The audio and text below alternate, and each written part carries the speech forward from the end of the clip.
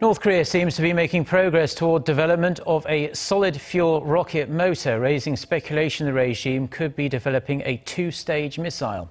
US-based North Korea monitoring website 38 North said a test shown in recent images from North Korea of a large solid-fuel rocket motor appears to have been real and successful.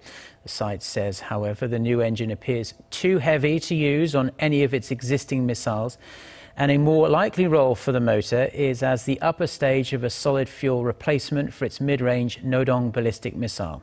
The website speculates the North could be building a two-stage solid fuel missile. However, it also says the North would not be expected to complete deployment of one of those kinds of missiles before the year 2019.